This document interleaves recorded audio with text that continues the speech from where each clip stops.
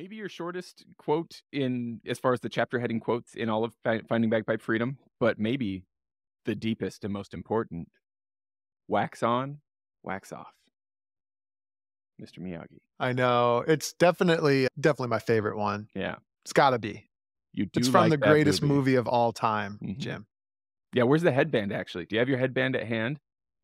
This No, I only want to bring that out on special occasions. Oh, no. It is right yeah, there, so though, never in too case far I away. need it.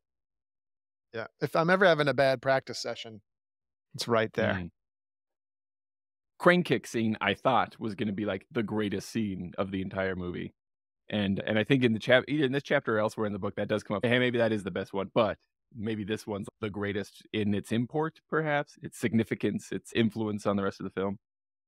I think the flaw with the crane kick is like, if do right, no can defense, right? Mhm. It's the idea that there's like this perfect move that no one can defense. Is that like the Deus Ex Machina error of the Karate Kid movie? Could be. Mm. Yeah, it could be. Like, and therefore, like the crane kick scene's cool. It gets the feels going and everything, but it's maybe not the most realistic. But meanwhile, what did I say was the best scene? It was at the one where Mr. Miyagi teaches him like what all the hard work has built up to, or is it just wax on, wax off in general? There's so many great scenes. Let's see. I think that was it. Wax on, wax off. Yeah. Yeah, that's right. When he shows him that he's unwittingly mastered the foundations of self-defense. Yes. Daniel-san is done. He's ready to leave. And Mr. Miyagi's, Daniel-san, show me. Wax on, wax off. That's the scene. Yeah. Yes. And that's really cool. Mm. I do remember the very Also first time I probably- watched that movie and that scene standing out for sure. I definitely remember that. You're like, oh, Paint the house. What? What? yeah, exactly. And obviously that is also slightly realistic, and it's also quite different than what we're doing when we're learning bagpipes, I think, because karate for Daniel-san is like definitely an inelastic good. You know what I mean? He feels his life and his way of life is seriously in danger without learning to defend himself, right? That's different for pipers. So it's not an exact connection because for pipers, this is like an optional thing. This is like way further up Maslow's hierarchy of needs for us when we learn the bagpipe. So it's a little bit different, but I think the thing that really stands out is Daniel-san can achieve what he wants to be able to do through mastery of the fundamentals. And it can be a tough slog, right? It can be a tough slog to master those fundamental motions. And Mr. Miyagi knows this. And so that's why he just starts him off with difficult tasks. It's like he's breaking down his ego, I think, in the process of doing that.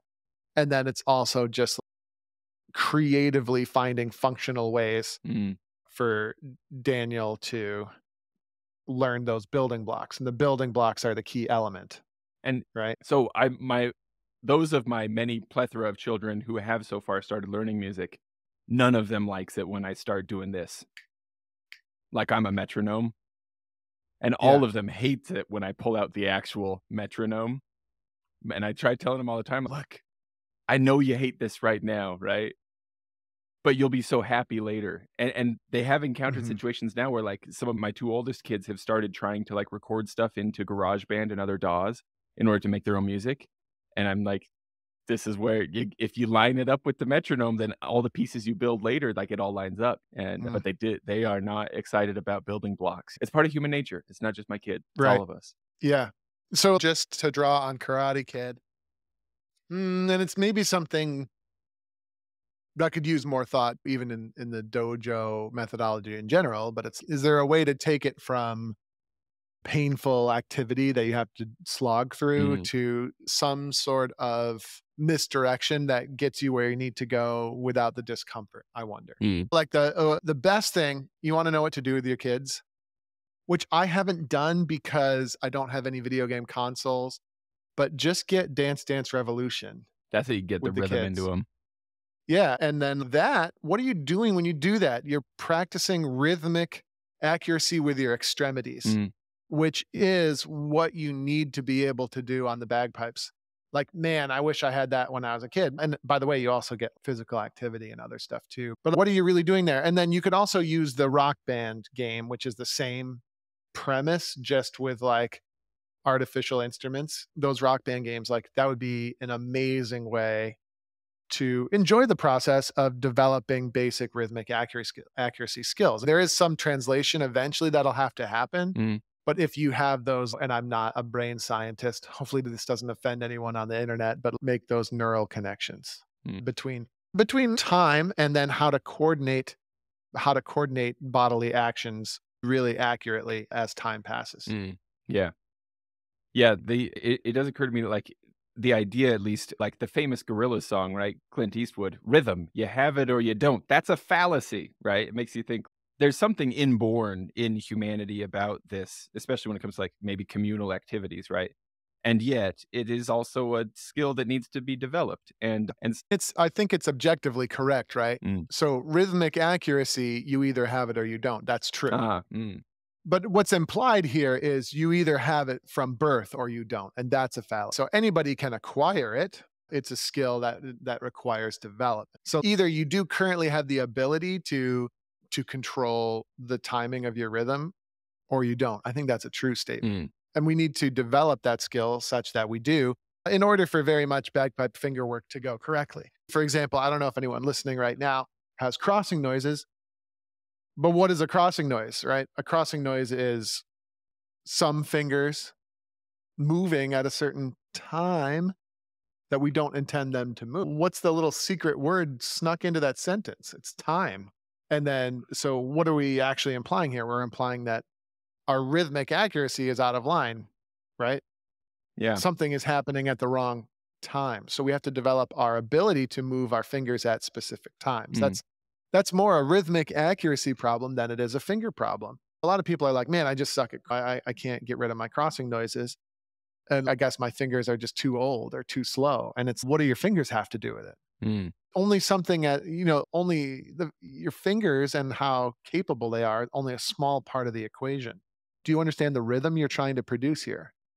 Oh, what do you know? Mm. What a strange coincidence, right? You can't just clap the rhythm of this passage accurately. It shouldn't be any surprise that the fingers are not wiggling the way you want them to either, because Yeah. the fingers all need to move at certain times, right? Rhythm is the foundation of that. Mm. Another thing to think about is you can't play the scale absent rhythm, Mm. right? Like if you want to play 9 notes of the scale, all those 9 notes have to be arranged across time in some way. It's even just the mechanics of switching from one note to the next. If I'm gonna go from C to E, 4 different fingers have to either lift or drop at the same time, right? It's a Correct. timing thing, and so even just the action, it's not a question of quarter notes and 16th notes, it's just the mechanics of playing the notes have to do That's with exactly timing. right. That's exactly right. So let's drill into that a little bit. Mhm. And again, we're talking about rhythm here. Rhythm is the foundation of, I think, all other finger work fundamentals, right? We're assuming control over when things happen. So here we're going from C to E. What do we got? We got these 2 fingers have to drop, okay? But if these 2 fingers don't lift simultaneously, we'll have a crossing noise, right? So if these drop too early, we'll hear a low G, right? Before we lift these fingers up. And there's other things that could happen. For example, if the E and the low A fingers come up early, what do we have temporarily before the C fingers close? We have temporarily a big false note here, Mhm. right? Now that might not be as egregious as the low G crossing noise, but that's still going to cause pretty big lack of clarity during your note change. And that's an unintended sound we don't want. Yeah. So that's a crossing noise too. We nickname those phantom crossing noises Mm. because they're not like explicitly horrendous, but they do contribute a lot to sloppiness. What do we really need? C fingers to go down, these guys go up, same time. Okay. These fingers need to go down and these fingers need to go up at the same time. But then what time is that? Mm. Right? Let's pretend that note change should happen on the beat in a piece of music. That means the beat is that exact moment where those fingers need to hit the chanter and the other fingers need to come off the chanter, right? It all has to happen simultaneously at that point. So now if we set up a metronome and it's clicking at 60 beats per minute, all right, if we don't have the ability to time musical events with control to that metronome, here's our metronome, and then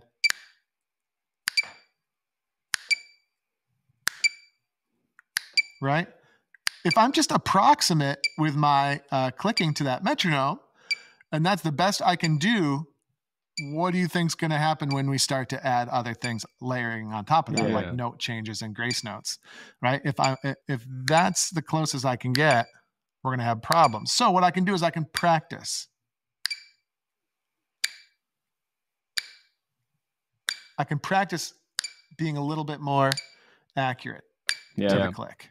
Okay, and I can also practice different idioms and stuff like that. And by the way, that wasn't really perfect there, but it's pretty good. During a practice session, I might get warmed up with a little bit of rhythm, just getting myself into that groove and feeling it. Okay, because that's a necessary prerequisite to then being able to do stuff like note changes and grace notes and embellishments and expression. And don't forget, expression, right? It's Jim, I want you to hold that note. What does that mean? Yeah.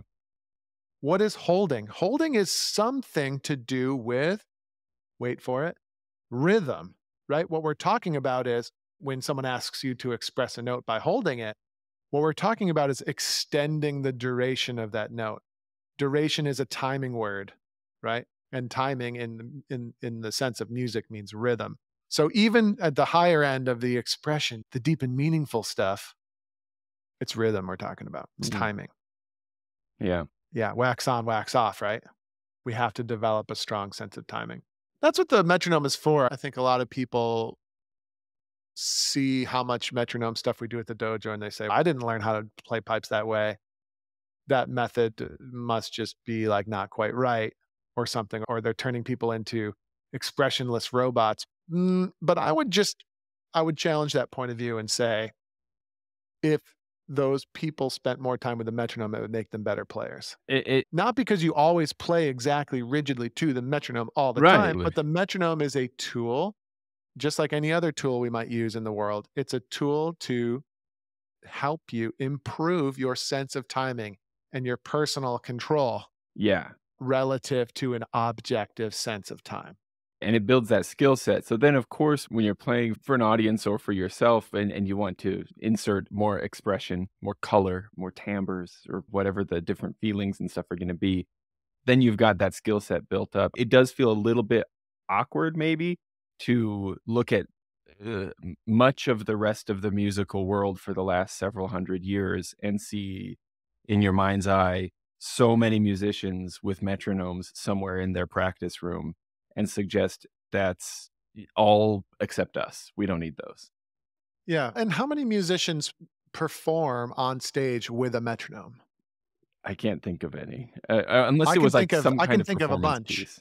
Oh, really? No, I can think of a bunch. Yeah. So it's really common for musicians to use in their monitors and stuff. In their ear. I was thinking like your classic metronome with the tick-tock, like in front of the stage so everybody could see it. I see. Yeah. So how many musicians actually perform on stage with metronomes? And you'd be tempted to say musicians don't do that. But let's think about this for a second.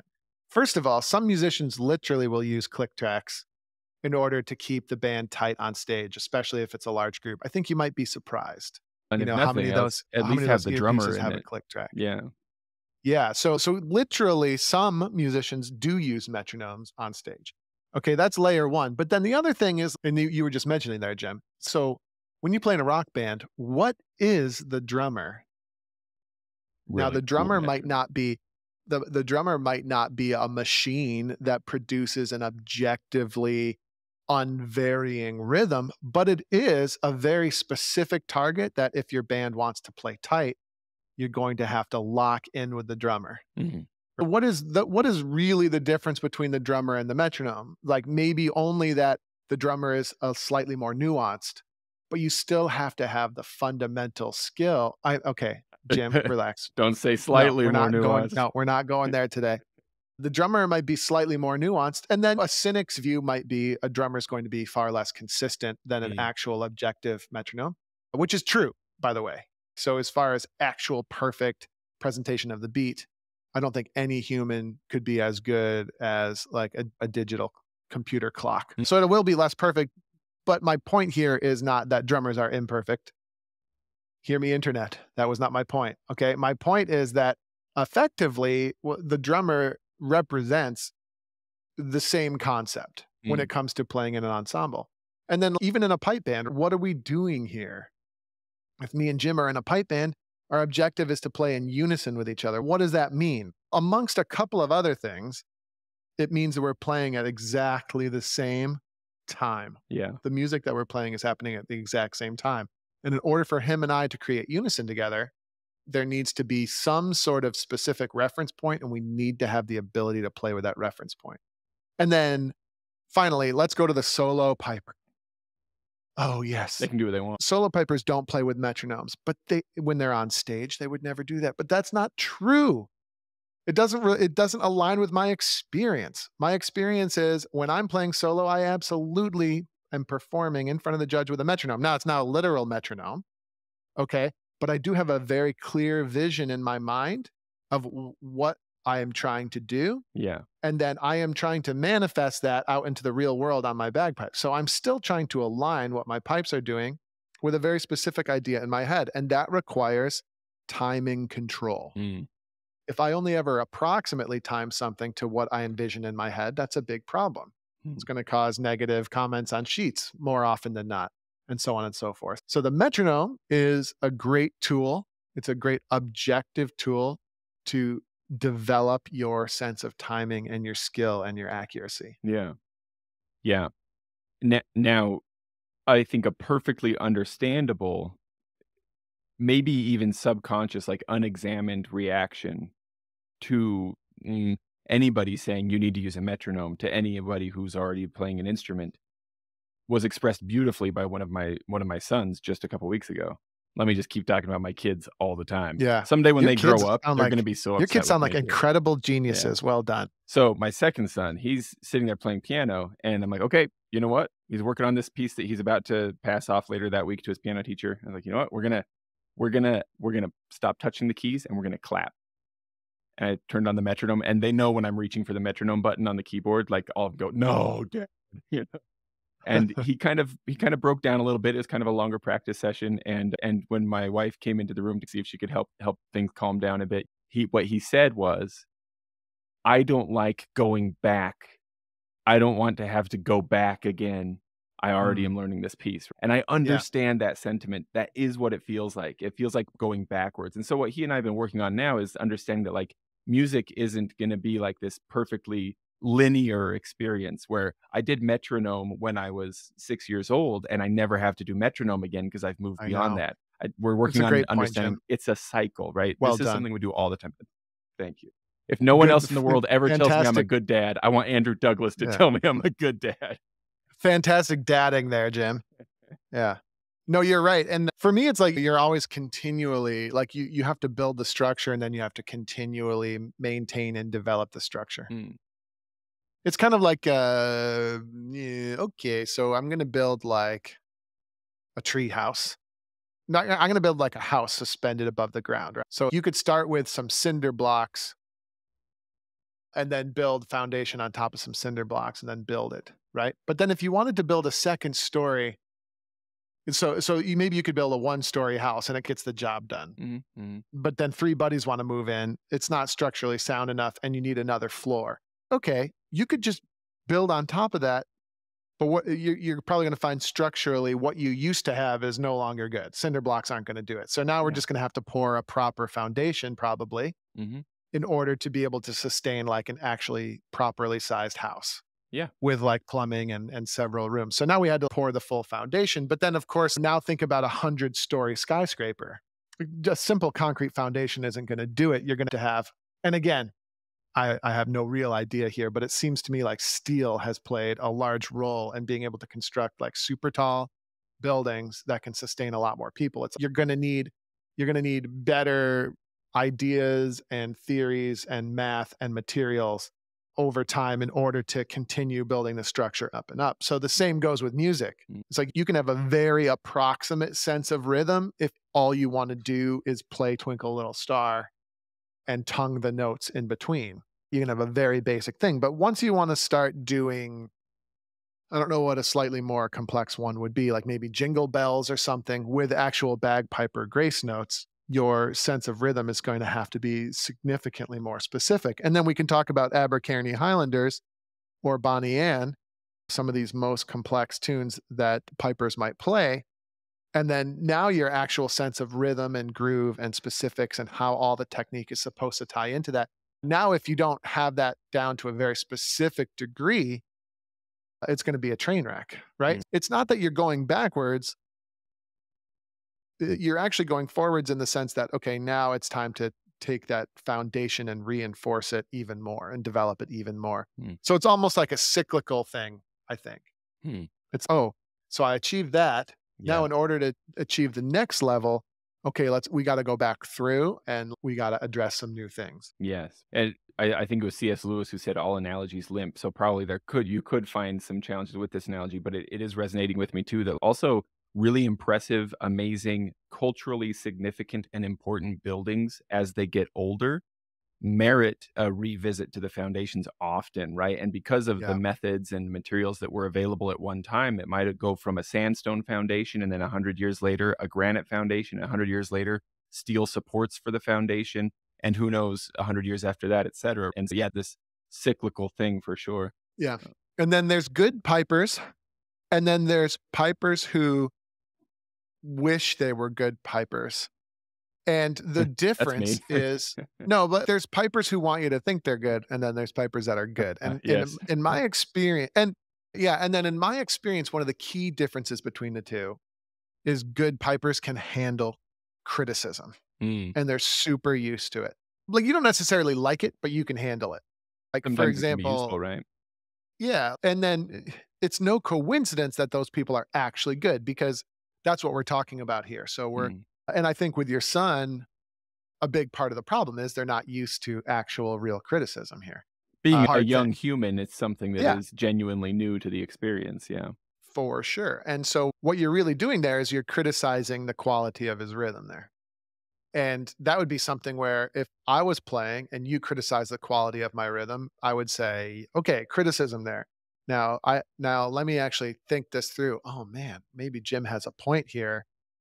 I'm bummed out, but he's right. And in order to move forward, I'm going to have to address that. And so then I quickly get down to work and I have lots of tools I have to like get things back on the straight and narrow. And that puts me in the position to improve very rapidly. Mm. Right. Whereas what do most pipers do when you criticize their rhythm? And it's related to why they think the metronome is stupid.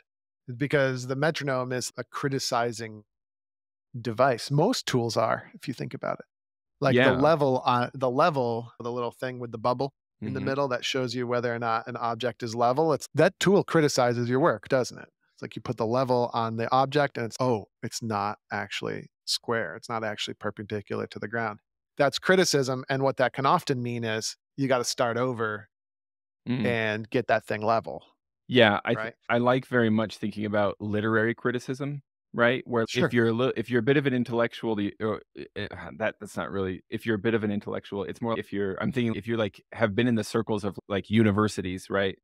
Which I have not been personally, so maybe I should be careful about what I'm saying. But I get the impression, at least, that for me, when I first heard that term, I would have thought that means reading books in order to say mean things about them. But that's not what it Yeah. means. It means reading carefully, essentially. It means like looking at the context in which this text came about. What were the intentions of the author, et cetera, right? Literary criticism can mean a lot of these other things that you can read a text critically because you like it so much, not just to say mean things about it. And so when you Yeah. point out that like these tools are critical, right? Well, I could be using it at the bubble level because I want the thing that I'm working on, that I'm making, to be level. So I'm saying, please criticize me, bubble level, because I would like Yes. to find the challenges. And in the You're same asking way, for the criticism, right? yeah, criticism as You in want the I want to find the criticism. problems and fix them. Yeah. Exactly. You want the criticism. But have you ever found yourself in the position when you're building something where you avoid the level to you Yes. don't really want to know? There to some degree, there are probably multiple fallacies of thought going on. One of them is probably sunk cost fallacy, where I think For to sure. myself, I already dug the trenches for this foundation, and I know I heard the granite block crack just now. I'm just not gonna look. If I don't Yeah. look, it's not an issue. Yeah, 'Cause and also if that cracks, that means I'm not a good builder, for sure, yeah, absolutely, yeah. which isn't true at all. I think the better the builder, especially the better the builder, the more foundations they personally have been responsible for causing to crack. And probably instrumental to that is their willingness to look for the cracks and Yeah, pull out that block when they have to. Forget that sunk cost fallacy. You gotta do more work on this thing. exactly. And so anyway, I think the point that we're getting down to here somehow, we were Yeah, just talking about from Karate how Kid. we were talking about your son feeling like he was going backwards Yep. when you asked him to just step back a second and just think about the rhythm, Mhm. without the keys. Yeah. Yep. Yeah, Yep. yeah. And it seems awesome when we're talking about your young son, right? Yes. But then it's hard to see that in ourselves. It sure is, yeah. And I would just say in my own experience, bagpiping, I have rhythmic problems all the time.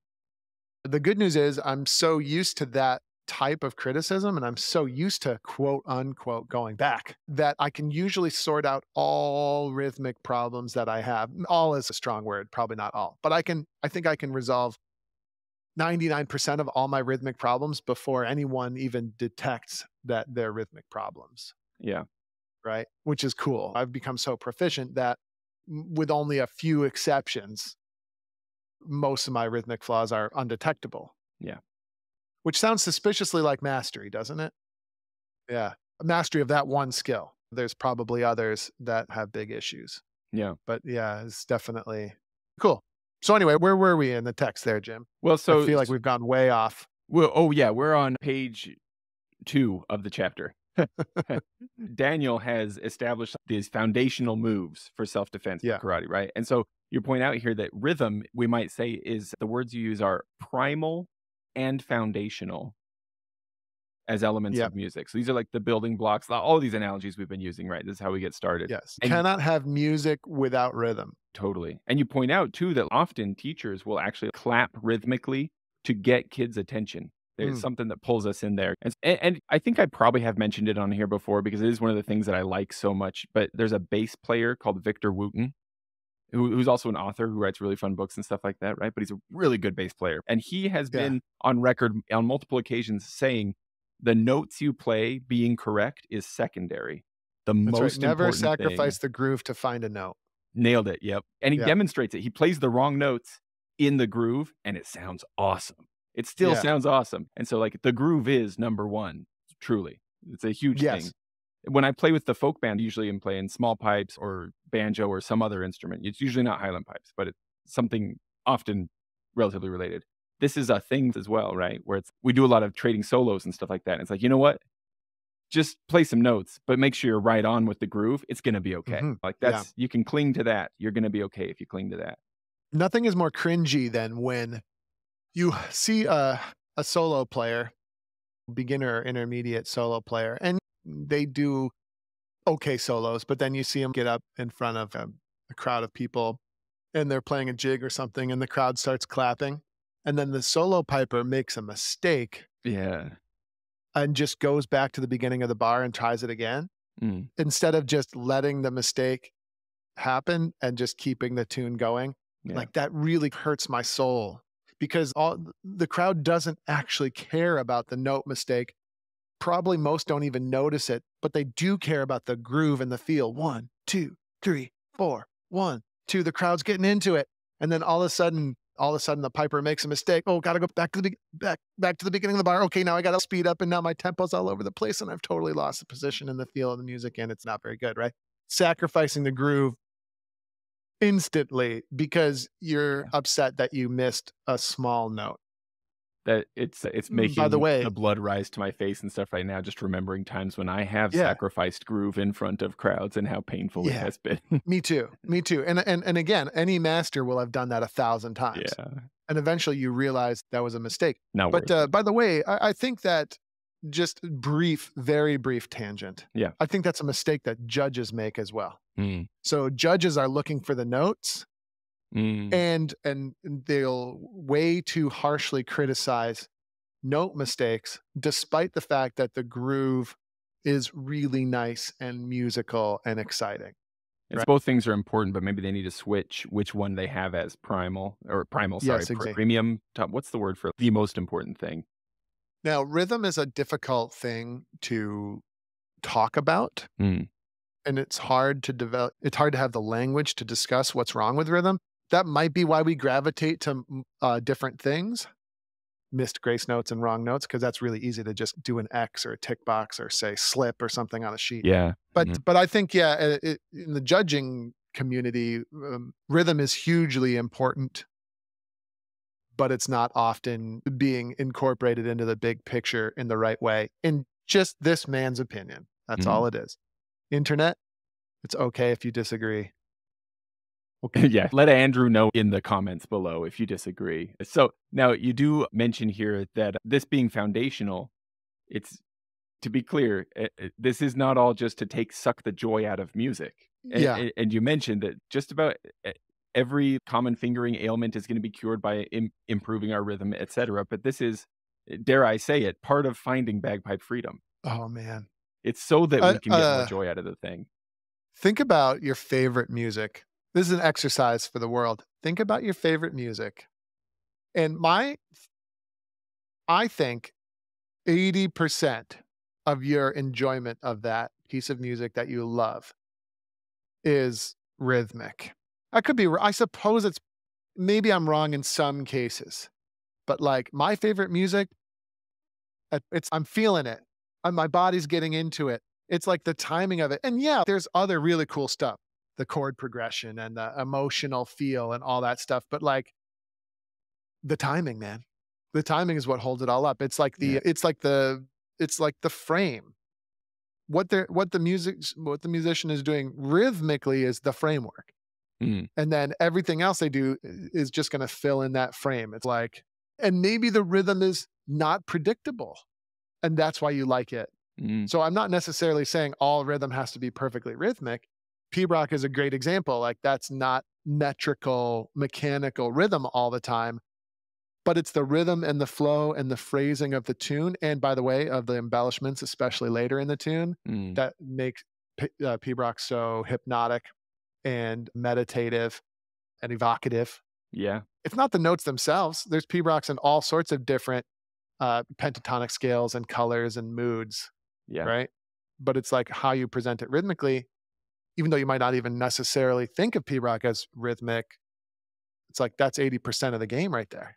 It is interesting that, like, as the movements progress, and I'm very much barely getting my toes dipped into the world of Pibroch, but as you say that, I can absolutely see that that's when it turns on for me as I'm listening to one that a lot of the ground is spreading, I don't know, like spreading sounds around for me. And then Yeah. those sounds, they don't make sense yet. And then they click into place in those later movements when suddenly there is a dun, da, da, da, dun, da, da, da, dun, da, da, da, something rhythmic that starts happening. Yeah. It's like, something lights up there, that's like the payoff for Hmm. having gone through the ground first. For sure. It's another potential model of thinking about that Mm. is like tension versus release, Oh, totally. Yeah. right? So the ground, if done well, presents a certain tension. Now it might be beautiful and serene, but you're kind of like, okay, the ground is there. It's usually not climactic. Mm, It's there, and then the variations help lead us to a climactic sort of release towards the end of the tune. mm. For example, when the Krunda with a mock is just like coming at you, either metrically, some people will play it in a metric style, but it's definitely usually super flowy and like relentless and increases in that mechanical rhythm style towards the end of the tune. Yeah. It's pretty cool. But then just think about all sorts of the other music that you like too. Yeah, it is interesting to think about the elements of music and how you can do different versions of all the elements. And some of these things some people will like and some people won't like. I just recently finished a book called This Is What It Sounds Like. It was really great. And it dives into this idea of like, why do you like what you like? And if you were to put like a Venn diagram on like humanity, it does seem like all of us might have our own spiraling preferences for all Sure. kinds of things, but probably a lot of us, the majority of us have, maybe all of us are going to share this love of rhythm, at least in general, right? Bum, dum, bum, bum, dum, bum, bum, Yeah, dum. You know what I mean? Yeah. Come on. Come on. yeah. Come on. And Come so on. you do point out here then that this is not just to suck the fun out. This is so that you can, and the examples you give here, play in a higher level band, become a composer, jam out with other instruments, solo compete. Like, if you want to be able to do anything you want, have freedom to take this and make it music wherever you like, trad groups, competitive groups, whatever it is. Yes. This is going to let you do that, right? It's not to pull you back Mhm. into a cage. This is to give you a tool that will allow you to flourish. Yeah. Yeah, and that's I think the sad thing is actual self-expression is not what all pipers are in it for. Mm. I think that's a sad thing, and that's a theme of the book. I think not all pipers are actually in this to, like, see what they can do and to be creative in their own right, and I think a lot of pipers would be happy if they were literal carbon copies of a certain good piper that they model in their minds. But yeah, the real goal here, insofar as I'm concerned, if I'm gonna teach a player to play, like, the real goal here is I want Jim, when he grows up, to be able to really explore anything he wants to explore musically. And he's gonna need to be able to do that to be able to quench his own creative interests.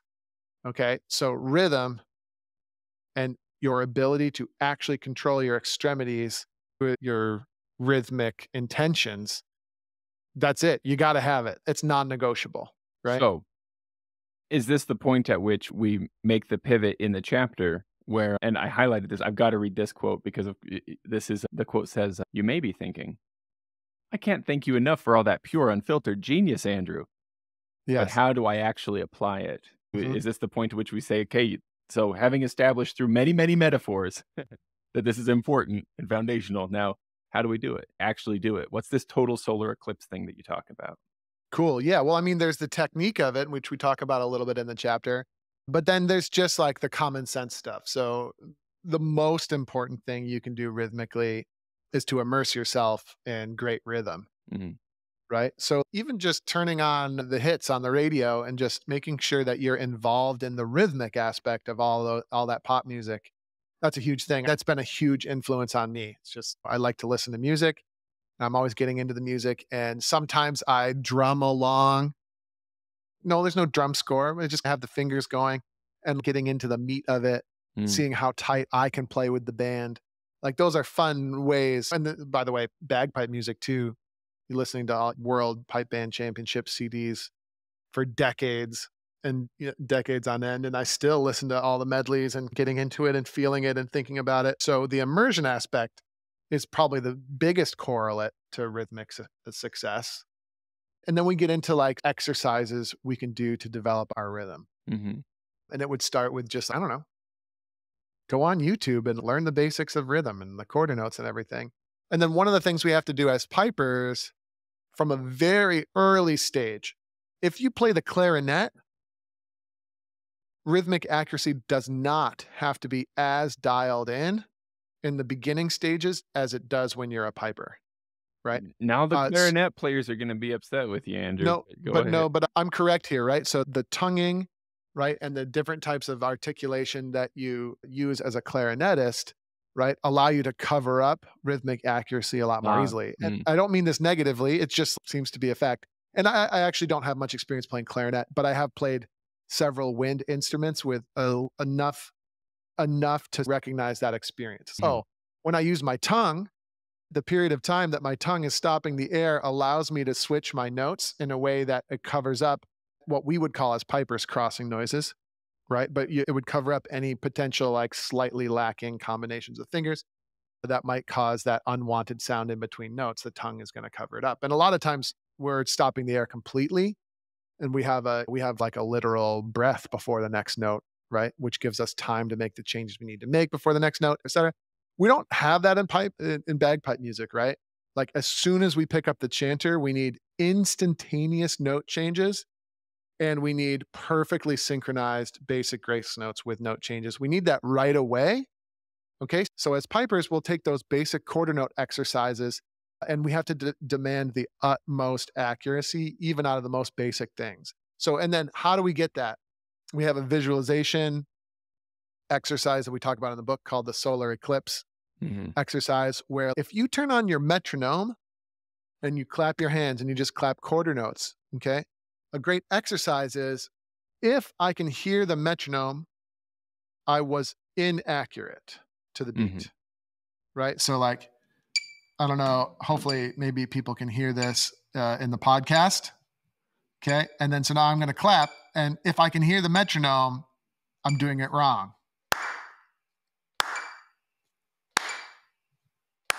I'm giving an example of what most beginners sound like when they first start clapping quarter notes. Can you hear the metronome?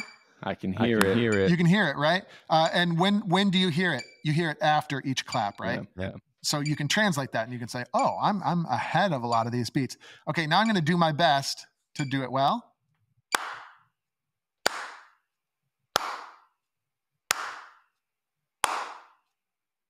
Can you hear the metronome?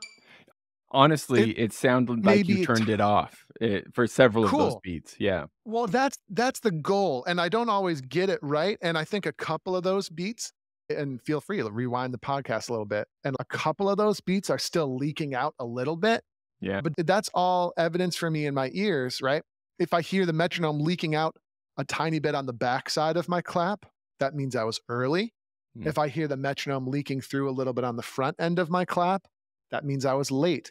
That allows me to adjust the timing of my next beat, and I'm always adjusting, always adjusting. But the test that I'm giving myself is I shouldn't be able to hear the metronome at all. That's the goal. That's the target, right? And so that is a rhythmic accuracy exercise, very basic.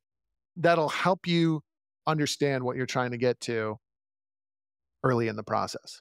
I really liked too the example that you gave, and in the video version of the podcast, I'll put an image of it here, where how you could record these and use the waveform as a visual confirmation of whether or not you're clapping on time with the beat. Yep. I think that's a pretty darn cool idea. When I got to that, don't do that. There's an idea. Just don't do that exclusively. Yeah. So music is an auditory art form. I think that's fairly straightforward.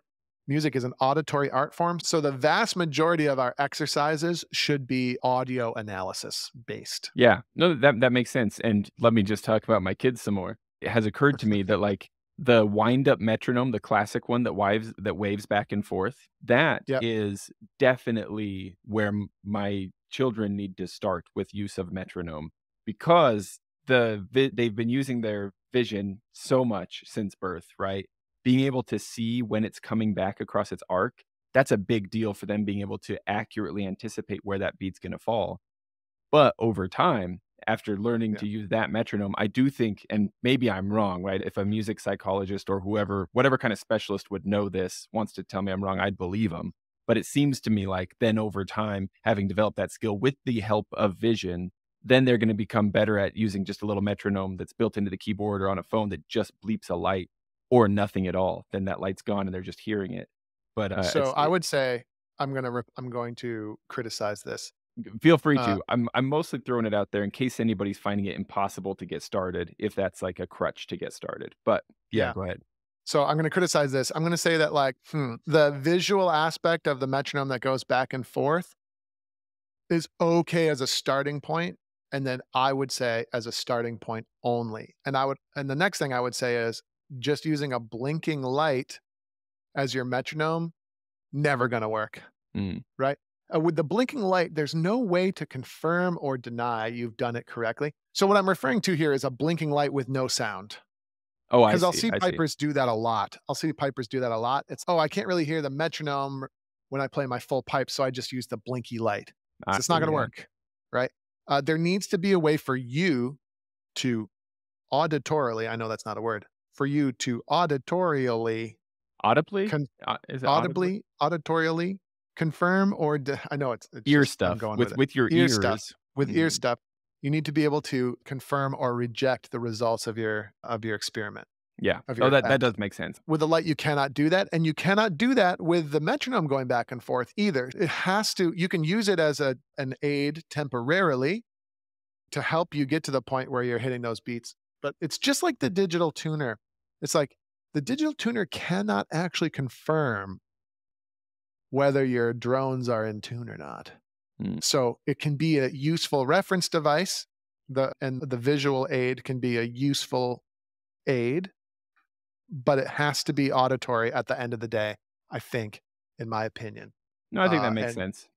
Yeah, and probably it's helpful to clarify that with my kids, I'm talking about playing piano where they can hear it, and so then the visual is adding to it. So maybe this would be helpful if you're on practice chanter, but then yeah, to yeah, definitely not to rely on it all by itself. but your sense of timing is what we're trying to develop here. So some people are visual learners. Some people, we've heard all of this before. Mhm, mhm, Some people are like tactile. Some people are audio. And I think, frankly, it's probably all of us are probably some combination of all of them. mhm. We're going to always be using those tools when we're learning stuff. So, by all means, to start to learn the concepts, right? Use whatever tools make sense to you. But then at the end of the day, we need to develop, especially bagpipers, need to develop a really accurate sense of timing. So that's all internal. And we're talking about a sense of auditory timing, like when things make their sound. Mhm. And so therefore, like the end result always has to be that combination of what your ears are hearing versus how your brain is processing that. Yeah, I think. I don't know. that makes sense, and the dream, of course, is to do this to work with a metronome so much that eventually you can actually maintain a reasonably accurate metronome in your brain. You just be steady when you wanna be steady, turn it on and off as you please. Yes. And that's going to take time and a lot of practice and a lot of self-criticism, but that's the name of the game. Yep. Almost poetically, the end of this chapter, very much like the opening of our conversation, talking about this being a cyclical thing where we need to come back to these foundational basics. Just plan on coming back to them constantly forever. This is just part of it. You do say, if this is the first time you've been reading this book, you say, keep reading it to the finish first, but then commit to come back to this chapter. That's Yeah. chapter 5, and dig deep until you've mastered rhythmic accuracy. And that seems like an important attitude to have, really. Let's not say, okay, I did the metronome thing for a couple months, never gonna have to do it again. Thank goodness that's over with, right? Just Yep. plan on coming back to this over and over again, right? Exactly. So, rhythm in my mind is the absolute foundation of all bagpipe finger work. And there's just no getting around it. Yeah. And feel. And what are we feeling? Like when a musician has feel, what does that mean? Typically what that means is their control of the timing of events Mhm. is really good. Yeah, Tends that's to the be what groove. feel means. They can get in the groove and stay in the groove, yeah. When you listen to a great P-Rock player, right? It's different than the rhythm. It's different than Britney Spears rhythm, Mhm. right? But like when you listen to a great P-Rock player and you say, "Wow, man, he or she has just such great flow." What does that mean? When you say somebody has flow, you're not talking about how good their instrument sounds. You're talking about how good their timing is and how Mhm. convincing and how it grabs you. Yeah. Mhm. That's the way I see it anyway. Yeah, I think maybe some of the resistance that we encounter is like this expectation that if you learn to play with a metronome, then that means once you've set the tempo for a piece you're gonna perform, etcetera, then it's set like a robot like that Mhm. forever. But to be clear, like all of this is increasing your awareness and control over the rhythm in your fingers, right? And sometimes that's you're gonna use those tools to vary your rhythm throughout Yeah. a set or a piece, but you'll have that control to do so. Tempo is so don't confuse tempo with rhythm. Mm, Tempo is just one of the elements underneath the rhythmic umbrella, right? mm, Tempo just has to do with at what rate the rhythmic events are happening, right? And it could be a slow rate or a fast rate. But it's just tempo is just one sort of dimension of what we're talking about here. When we're talking about rhythmic control, we're talking about controlling the timing of musical events, mm, right? And the beat isn't even necessarily what we're talking about here. The beat is the same thing. The beat is like a certain type of rhythm. It's a certain way rhythm can be presented. Like just a classic example here is do waves have like at the ocean, do the waves have rhythm? And they definitely do. They go in and they go out and they go in and they go out. And after a wave goes out, you know another one's going to come in. But you don't know exactly when, but it will. So the waves definitely have a rhythm, but the waves don't have a beat, right? mm. A beat is a perfectly predictable, established, recurring pulse in the music, right? And so rhythm doesn't we don't have to be talking about a beat here. We're just talking about how musical events are arranged over time. And then from a bagpiper's perspective is, can we control those things? Hmm. Hmm. Deep. I'm trying to think of any more metaphors that we haven't used yet, right? I wanna it's like when you're baking a cake, right? It's like when the shift in the seasons from spring to summer. How many more things? Have you ever taken apart a motorcycle engine? It's like that. Yeah, but I don't know. Yeah. Yeah, we need, yeah. Anyone, hit us in the comments with more rhythm-based analogies. Yeah, yeah.